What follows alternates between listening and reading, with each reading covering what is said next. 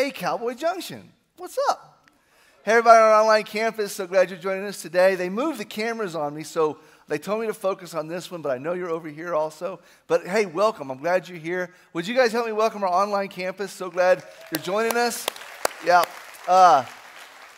Listen, I just got back from a great trip. It wasn't vacation. It was work. But that's kind of what I came to talk to you guys about. Because when was the last time you took a work trip and came back completely refreshed? A work trip, not vacation. Oh, I tell you what, I've seen your vacations with your kids, and that's work too. But I'm talking about a work trip. And I just got back from one, and I'll talk to you about it in a minute, but that's kind of what today is about. We have been talking for the last several weeks about something that a lot of people come up to me, and they call and they say, hey, Ty, can we have lunch? I said, yeah. And so they bring their lunch, and I bring my lunch, and we meet up in my office, and they say, listen, Pastor, I just want to be happy. I just want to be happy. And I began to ask them why they feel like they're so unhappy. And they begin to give me all the reasons that they're unhappy.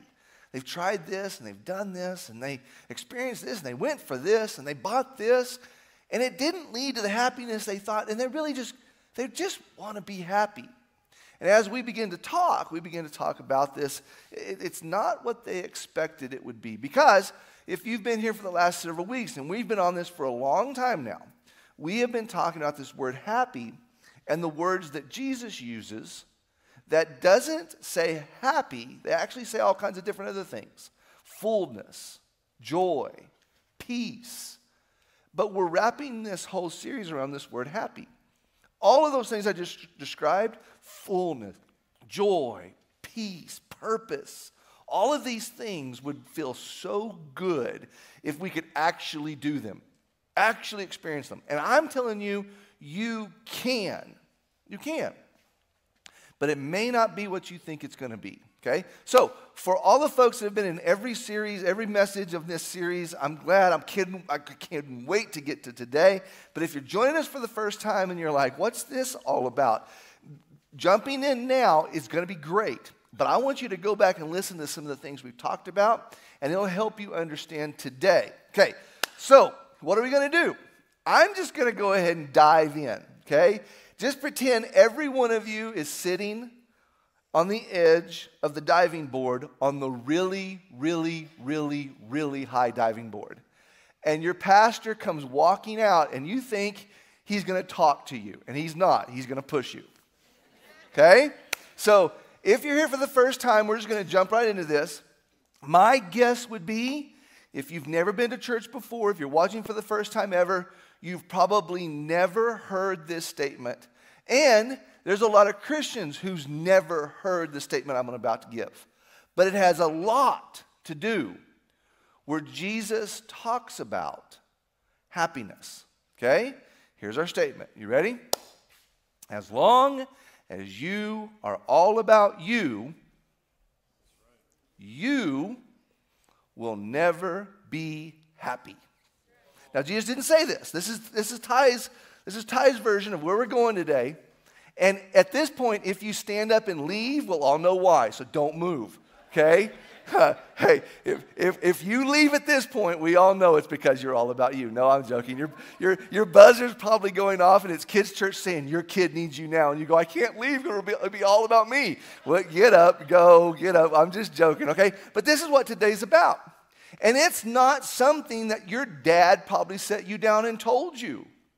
It wasn't probably something your mom turned and told you. It probably, when you had your first breakup, of course, you broke up with them, okay, right?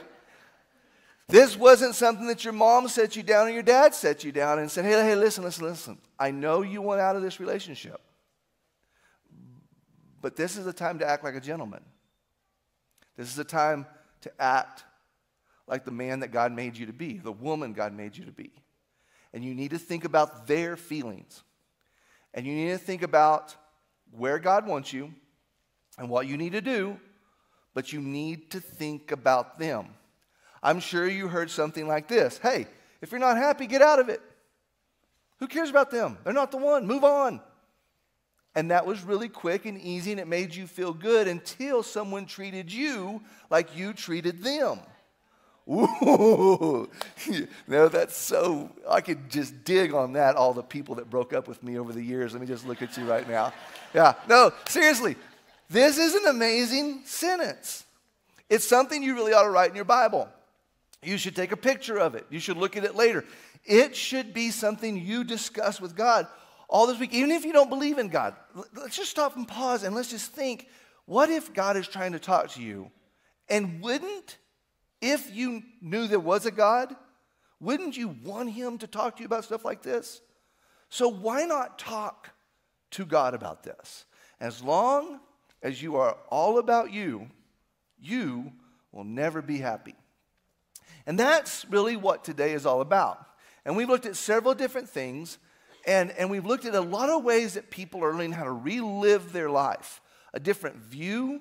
But today, it really is something important to me because I can truly, honestly tell you that this message today is where I really, honestly began to find happiness in life. It happened many, many, many, many years ago, and I literally quit school, college. Don't encourage anybody to do that, by the way. And I quit college, and I went and I served in the inner cities of Phoenix. And I ran bus routes for years and years and years and years. And the stories I've told over the years, I'm sure y'all are sick of them. If you've never heard them before, come have lunch with me. I'll tell you all the bus route stories. I've got pictures to prove it. And it was just me just looking and asking God, I want to be happy. I want to find purpose. Can you show me where I can do something for other people? And I can tell you it started a journey of serving that has really brought a lot of happiness in my life. Now, over the years, I've learned a few things, okay? And one of the things that I've learned is this. You can't acquire, consume, and exercise your way to happiness. And for some of you, you're like, phew, good, I can quit Planet Fitness in the morning. No, come on. We all know that exercise is good for you, right? We know that consuming, anybody like food? I love food. I love food. Food is amazing. And acquiring, I mean, we got bills to pay. We got kids to send to college. We love doing stuff for other people. So acquiring and consuming and exercising, I'm not saying take them out of your life. But where things get unhealthy is when we acquire and consume and exercise our way for our own self and our selfish endeavors in life, thinking that acquiring, consuming, and exercising is going to finally make us happy. And it doesn't. And this is only half a sentence. I've thought about this. I've crafted this. I've looked around, and I've really come to the conclusion, this is me. You can't acquire, you can't consume, you can't exercise your way to happiness, but you can serve your way to there. And it goes against everything you would think happiness is. Because all of us have been taught at some point, this is going to make you happy. And if you do this, it's going to make you happy. And if you get that, it's going to make you happy. And then we've added on top of the things that we've seen what other people have. And if I could get that, if I could have that, if I could get her, if I could get him, if I could only have, then I'll finally be happy. And you can't acquire, you can't consume, you can't exercise your way to happiness. But you can experience selflessness, not selfishness, selflessness, and you serve your way to happiness. The University of Chicago did a study. It was a really interesting study. They sat down and they asked a question. The question was, who's the happiest at work? Okay? Who's the happiest at work? Because there were so many people saying, I'm not happy at work. I don't like what I do. I'm not happy at the job I'm at. And so the University of Chicago just set out to find who's the happiest at work.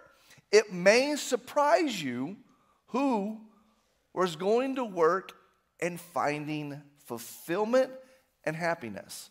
Here was the list. You ready?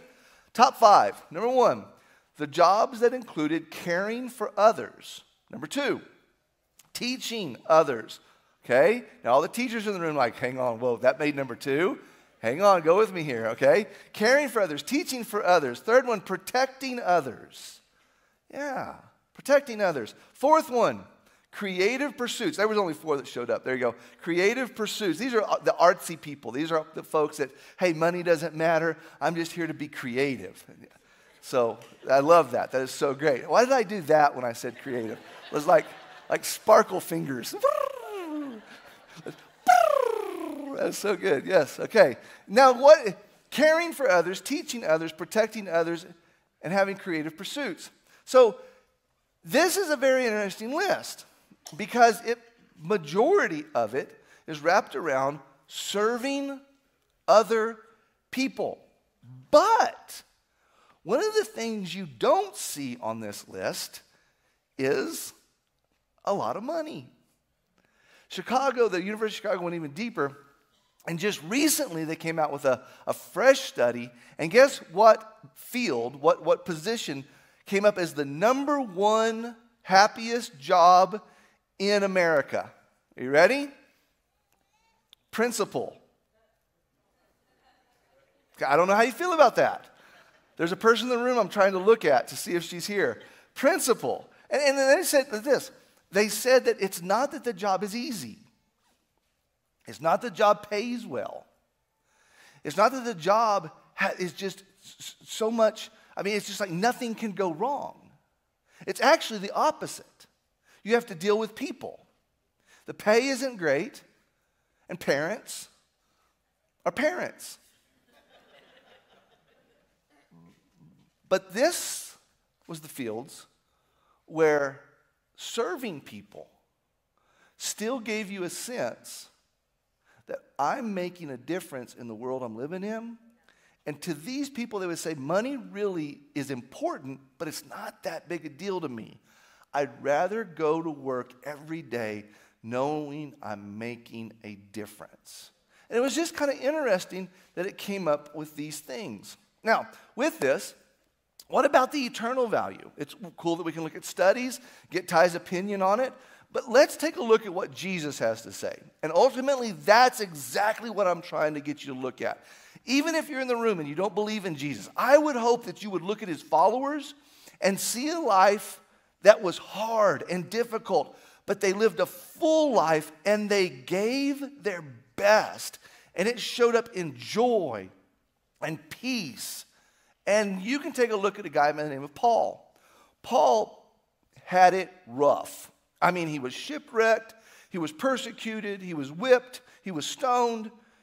All the things that happened to Paul, and yet Paul continued to go throughout the world and preach the gospel. He's one of my favorite individuals. And Paul says something. Now, before we look at this, I just want to stop and call a time out. I'm sure some of you have read Galatians chapter 5 a million times, okay? And you see it as the list of don't do's. Today, we're not going to look at this as a list of don't do's. We're actually going to look at it as a list of something Paul says is never going to bring the happiness you think it's going to bring. And then Paul shifts it and starts talking about something else and where you're really going to find life. Really going to find life. Okay? So here's what we're going to do. Galatians chapter 5. Verse 19. You may want to take a look at it at home. You may want to study it throughout the week. Galatians is a fantastic book of the Bible. Paul writes, and he says, and the acts of the flesh are obvious. The acts of the flesh are obvious. It's this sinful nature. It's cut off from life, from purpose, from God's creation. Everything Paul's about to express is the acts of the flesh, of selfishness. And it cuts us from everything that brings life, brings joy, and brings God's kingdom, okay? Now, if we start reading some of these and you go, ooh, that's me. I didn't read it so that we could all point fingers at you. All of these could have been me. What I'm pointing out is you're going to see a rhythm start happening. As the things we start mentioning and Paul starts mentioning are some of the things I bet you've heard other people say, boy, that'd be fun. We should do that. That'd bring some happiness. That'd make me happy. Okay? And what we find is it's a trap that only sucks us into deeper unhappiness. You can never be satisfied. You can never be fulfilled. You experience death, not life. And it's not God's best for your life. And then when you finally come to grips, beyond Ty's preaching, but beyond going to church, this is really God's way of living. And you choose life over death, you're going to find that there's a moment that we have to step away from the acts of the flesh. Paul says they're obvious. And he says this: sexual immorality. Sexual immorality, impurity, and debauchery, which is basically any sexual desire you want fulfilled, it's all yours. You go for it. You hear a lot of this in movies and TVs and things. It's imagine your imagination, let it run wild in this area. And the interesting thing about these three things Paul mentioned is they are all self-fulfilling. But the same thing about them being self-fulfilling, they are also people, anti-people. They have nothing to do with it. We could care less about the other person. This is for my benefit. We could care less about what this does to my wife, what this does to my husband. This is just for my benefit. Forget about my kids. Forget about the person. This is for my benefit. And yes, we'd love for somebody to love us back, but these are totally different. It's for our benefit. The acts of the flesh are obvious: sexual immorality, impurity, and debauchery, and they're only going to lead to death. Paul goes on and says this: idolatry and witchcraft. This is really interesting. Idolatry is when you ask the gods for anything you want. I worship you if you'll do this for me. Witchcraft is manipulation. It's like I'm going to get nature to do whatever it is I need nature to do. Hatred, don't you know hatred makes sense in your mind? But hatred only causes you to hate more people and more of that person. And hatred always seems like the right thing to do, and you're justified, but it's selfish. And it never leads to God's best. And you think, oh, listen, they're not leading themselves to God's best. You can't do anything about them. You can only lead yourself. And hatred is actually self-gratification, discord. Somebody can walk into the room and just mess up unity like nobody's business. They can cause discord. And Paul says, you know why someone can walk into the room and just cause chaos? For their benefit. For their own personal benefit. There's something about them that is selfish to the point that they'll either make other people selfish and miserable. Jealousy. To be jealous, to want, to hate so much for what other people have. And it's selfish. Fits of rage. Feels good to let them have it. But who did it make feel good? Me. And fits of rage never get us the happiness we thought it would be. I'm just going to walk in and rip everybody's head off. And it never turns out the way we thought it would turn out. In our head, it was like, and everybody will turn and go, you're the smartest person in the world. Oh my gosh, I needed that butt chewing. Yes, that is amazing. That's amazing. Okay, we'll keep going on here, okay? Selfish ambition. Me. Because it's all about me, it's all about it's all about, that song's too old, nobody knows it anymore. Yeah, selfish ambition, dissensions, just to rip families in half. For someone to say, chaos causes everybody to need me. our family chaos causes everybody to run to my front door. Factions, it's a power play, okay? When we power play for our benefit. Paul gives a list here, and none of these things will ever lead to the happiness you think they are. And so now, it goes on. And envy and drunkenness, orgies, and the like. Okay? But he says, I warn you, as I did before, that those who live like this will not inherit the kingdom of God. Okay, and I know probably you have it in your mind that all of that preaching on Instagram of you will not inherit the kingdom of God, and they're talking to you, and they're posting for your behalf, and they're trying to tell you, I'm just tired of preachers, I'm tired of Christians telling me how to live my life. Can I just, as a friend, can I just say that these things Paul mentioned will never lead to happiness. Okay? But Paul doesn't leave us there. Paul turns around and he says this, but the fruit of the Spirit, this is another way of saying, but God's presence, God's Holy Spirit, God's happiness, okay? And now I want you to watch. It shifts from selfishness to selflessness. And Paul says this is where you're really going to find. It's completely opposite. It's counterintuitive. You're not living for yourself anymore. You start living for others. And it doesn't make sense in your head. You're really going to have to trust God at this moment and let him show you how to do this. But this is where you're going to find happiness. You ready? Love.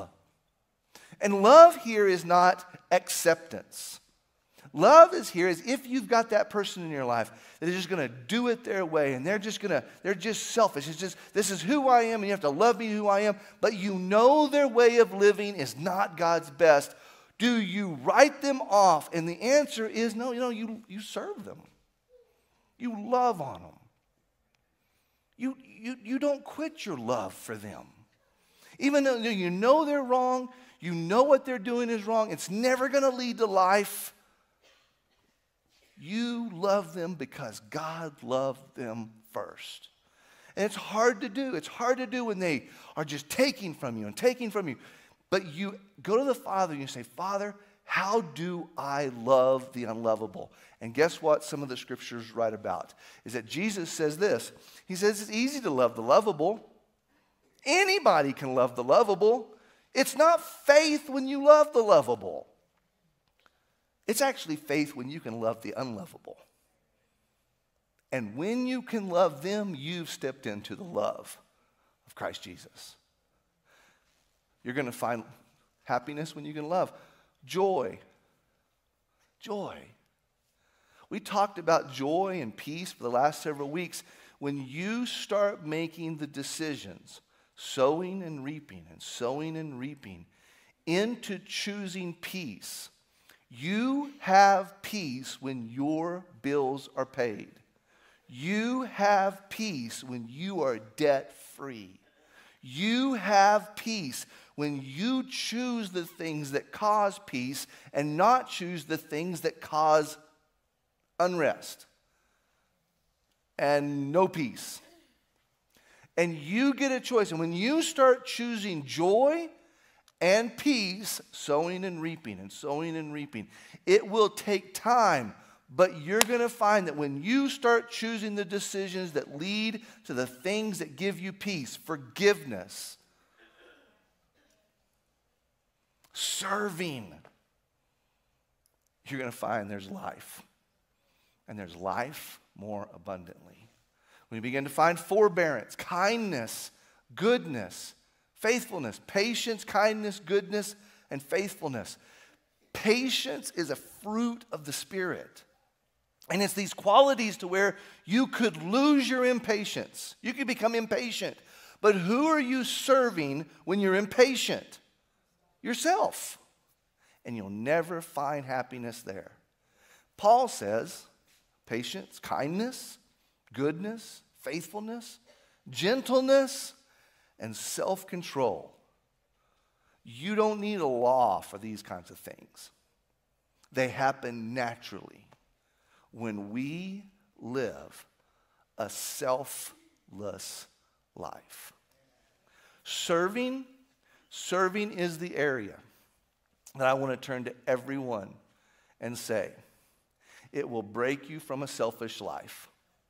Serving will rearrange your focus from what you deserve to what can I do? Serving actually makes no sense in the head, because as a server, as someone who's finding a need and filling it, you're constantly being poured out. But that's a part of the joy as God then fills you back up. And you pour out and you fill up and you pour out and you fill up. Let me give you some great key things, what I would think are great reasons to start serving. You ready? One, great reasons to start serving. Somebody asked if I would help. Hey, dude, you want to help me? That is a great, some of you should pray. God, I pray that someone comes to me and says, dude, would you help me? Maybe not the dude part, but would you help me would be a good one, okay? This is a great start. It's a great reason to start serving. If somebody ever turned to you and say, hey, would you come help me?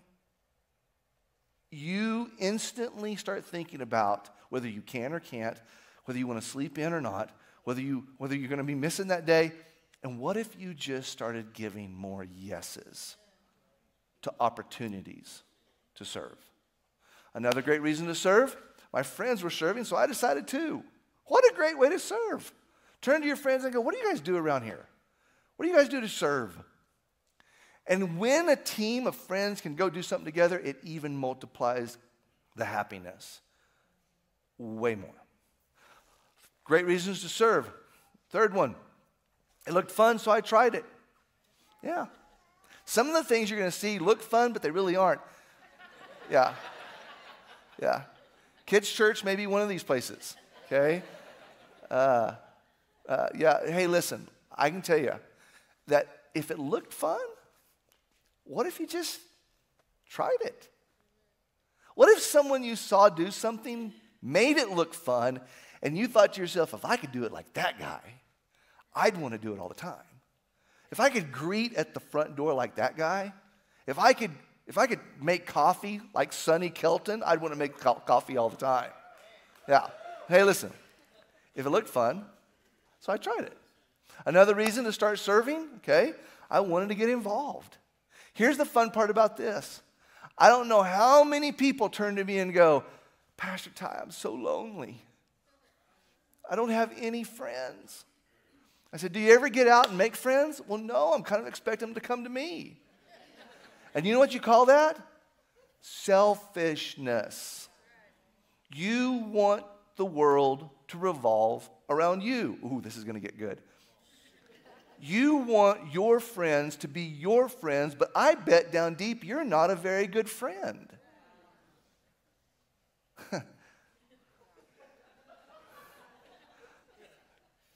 The look I just got, Fabian, you should have saw it. It was great. It's one of these moments we have to stop and realize, what if you became a great friend and began to watch the great friends come around you? I just wanted to get involved. Now, these are great ways to start serving. But can I tell you that after you find the joy of making a difference in your world, there's some other things that come up. Here are they. Here they are. The reasons that I love serving now, I feel like I'm making a difference. I thought I could serve and it would make me happy, and I didn't realize that the difference I would be making in somebody's life, and yeah, it makes me happy, but I didn't know I was going to make this much of a difference in somebody's life. The reason I love serving is being courageous, and serving beats fearfulness and self-centeredness. I love being courageous, and it sure beats sitting at home thinking to yourself, what are we going to do today? Another reason I love serving is I feel like God has made me for this. When you jump in and you dive in and you really see your giftings and your talents and your abilities start coming out. And people all of a sudden begin to come up and they go, does anybody know how to do X, Y, and Z? And you go, oh my gosh, I went to school to learn X, Y, and Z. But I didn't know it was going to make me happy. Amen. And you start doing X, Y, and Z for someone who needed a miracle at the moment. And you became a miracle for someone and you realize, oh my gosh, I feel like God made me for stuff like this. A reason I love serving, I love honoring God this way. It's like, God, thank you for putting me on this earth. Thank you that I get to make a difference in my community. That sure sounds a whole lot different than the guy who says, God, why do you have me here? Why am I living in this town? One of the key things I love about serving, it's not all about me. I'm going to give you kind of what I think is the water cooler moment about today. You may want to take a picture of this. You may want to chew on it and think about it. But here's what I think today's message is all about. The value of a life is always measured by how much of it was given away. Let me tell you, I've done a lot of funerals. I might even do yours someday. But I can tell you this, that I've never, ever gone to a funeral and someone said, he's the happiest dude I've ever met. I mean, his fits of rage made us all happy. The way he blew up, ripped us up one side, tore us down the other, it just brought absolute joy and happiness to every family function we had. I've never been in the middle of a funeral and a guy walked up and said, hey, Liz, let me tell you, his debauchery took us all to the next level of happiness. I mean, it helped every one of our marriages. It made our kids better people. I mean, he led the way in debauchery. I just want to thank God for putting him in my life. That's never happened in 24 years of pastoring. I've never had in a funeral employees of their boss get up and say, someone should always find a boss with selfish ambition like this man had. But if you're going to find a boss, find one that is just self-seeking, builds factions, with selfish ambition of greed to the level that every one of us suffered, and it made us all better people. I've never had that happen.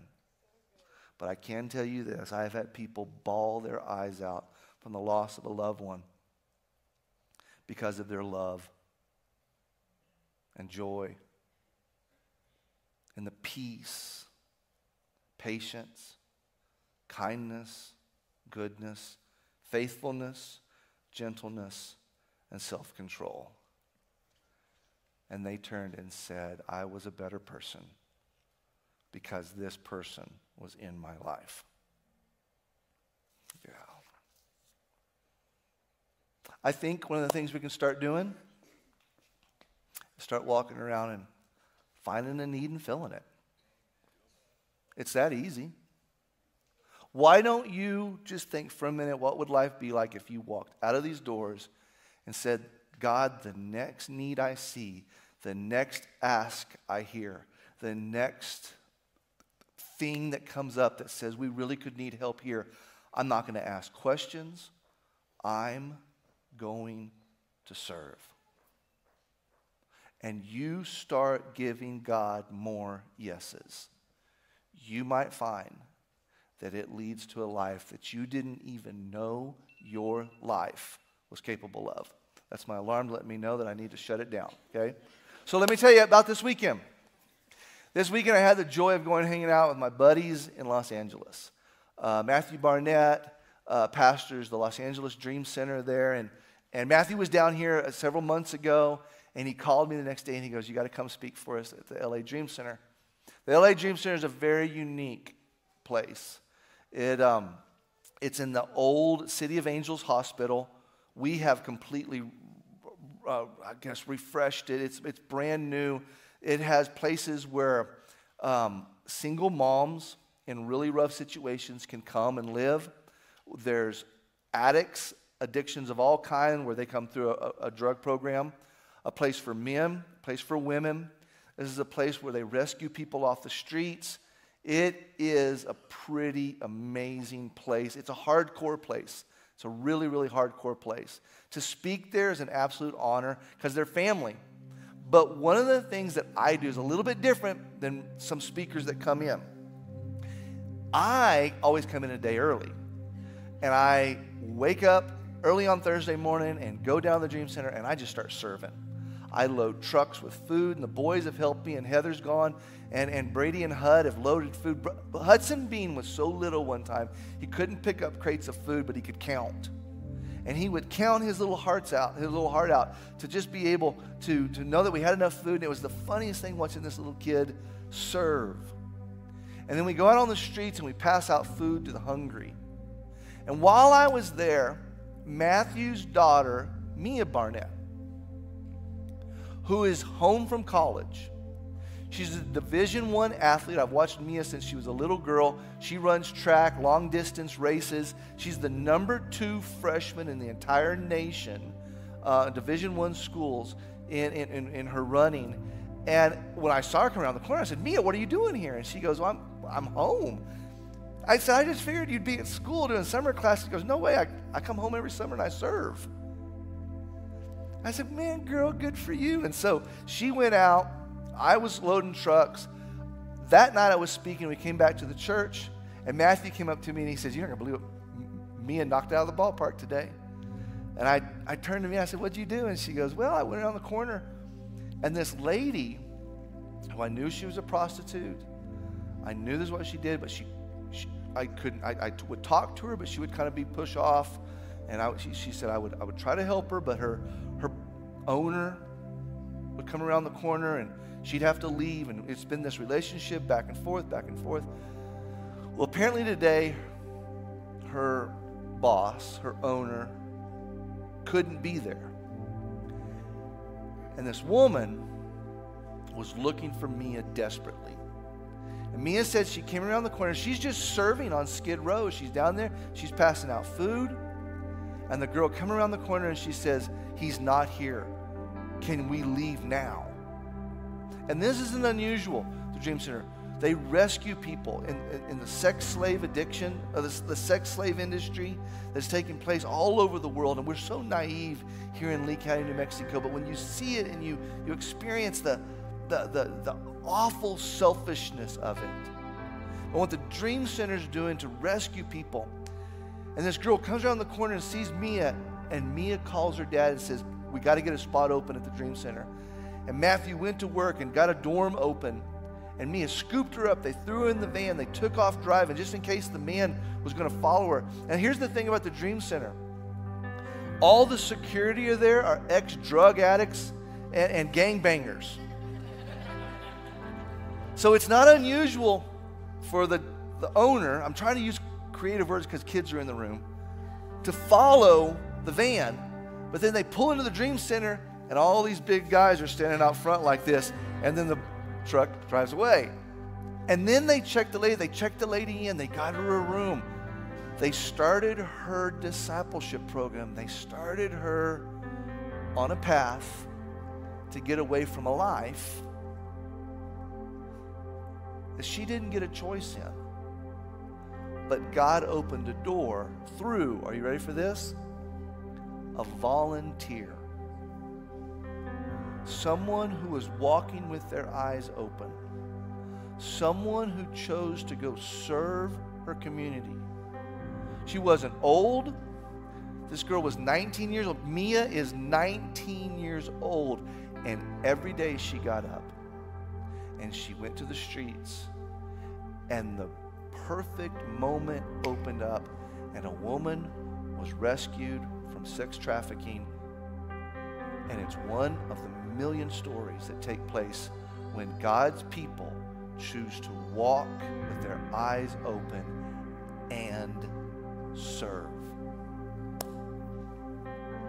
What if you just begin to find a need and fill it? Find a need and fill it. Find a need and fill it.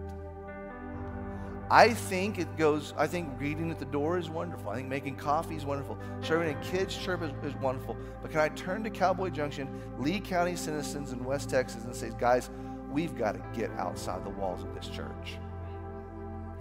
We have got to get out of the four walls of this church. And there are homeless people holding signs up. And the other day I thought, I'm going to go meet one of them. And I hope you join me. I hope you go get food. Say, hey man, come here. Eat food with them on your tailgate and say, tell me your story. What's going on? How can I help? I just saw 10,000 homeless people in Los Angeles. We've got 6 in Hobbs. And I wonder if any one of us even know their first name. Does this make sense? Because we're so selfish and busy, and I'm including myself in this. And yet God's saying, all around us, I've given you opportunities to step into selflessness and to find a need and fill it. My prayer today as we close is that our eyes would open, that we would be a lot like Mia Barnett